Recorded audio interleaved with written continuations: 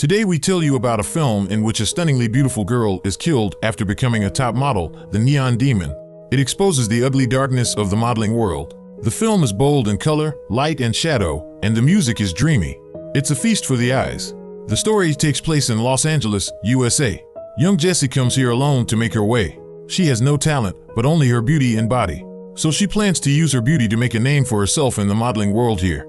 She asked her boyfriend to do a glamour shoot for her. During the shoot, she met Ruby, the makeup artist. They hit it off right away. Ruby learned that Jessie came to LA alone. Ruby not only invited Jessie to the party, but also introduced her two model friends.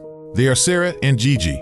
They're both well known in the modeling industry, but they were afraid of Jessie's beauty and didn't want to help. Jessie was disappointed and left. The next day, Jessie brought the photos taken by her boyfriend to the agency to apply for a job. At this time, the interviewer was very satisfied with her. Not only did he sign a contract with her immediately, he even called a top photographer to take a group of photos for her. After leaving the agency, Jessie went to her boyfriend and told him about her problems. But he told her to follow her heart. At night, Jessie returns to the cheap hotel where she's staying, only to find her room in disarray. She immediately called the landlord to check it out. It turned out that a lion had broken in. Jessie looked at the graceful lion and felt something inside her awaken. The next day, Jessie went to the shoot. Ruby carefully applied her unique makeup. The photographer was shocked by Jessie's beauty and saw endless possibilities for her. Afterwards, he dispersed everyone but Jessie. She was stripped naked and covered in gold paint. With her makeup on, Jessie looked like a glamorous lion, noble and elegant. The photographer's inspiration and Jessie's interpretation made for a perfect photo. But Ruby told the model sisters that the photographer had made an exception for Jessie, which made the two, who were already jealous of Jessie, even more so, worried that she would take their jobs away from them. Later, Jessie confirmed their concerns in an interview that Sarah attended at the same time. The famous fashion designer was impressed by Jessie's unique beauty as soon as he saw her. He chose her without hesitation. At that moment, Sarah, who had lost, ran into the bathroom in a rage.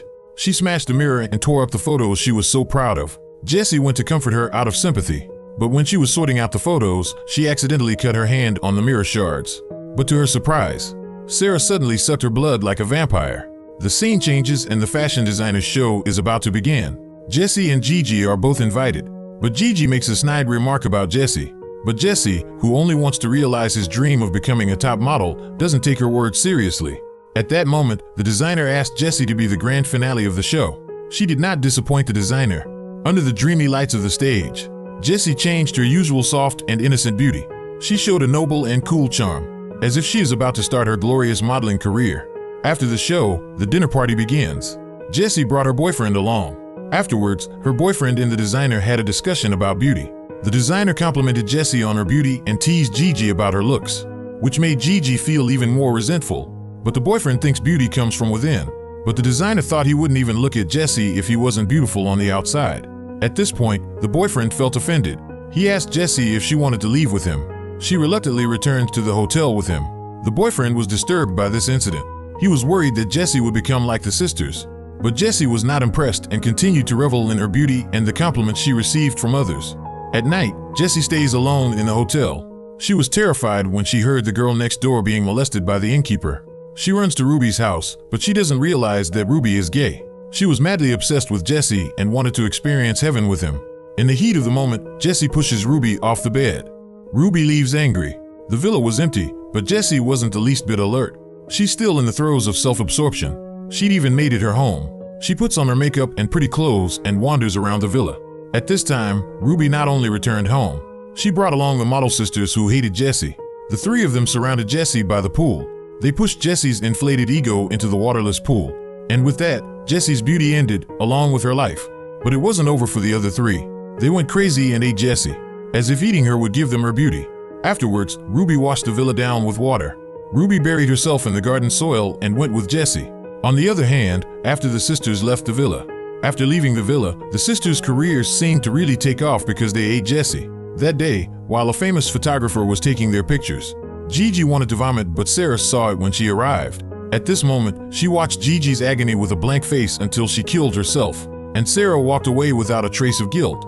It was still sunny outside, but a beautiful young life is lost. The director of this film has neglected the fact that cinema is the art of storytelling. No matter how beautiful the images are, no matter how brilliant the light and shadow are, can't make up for the lack of plot. Of course, apart from the lackluster story, there are still some fascinating moments in the film. Through gorgeous light and shadow, the psychedelic post-apocalyptic feeling, it creates an atmosphere of decay, decadence, and madness. I don't know if it's the director's intention to criticize reality, to show everyone's ugliness, or does he have this aesthetic tendency?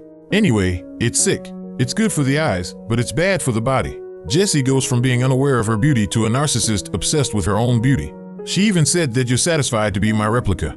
I wonder if this is the subtext of the director's mind.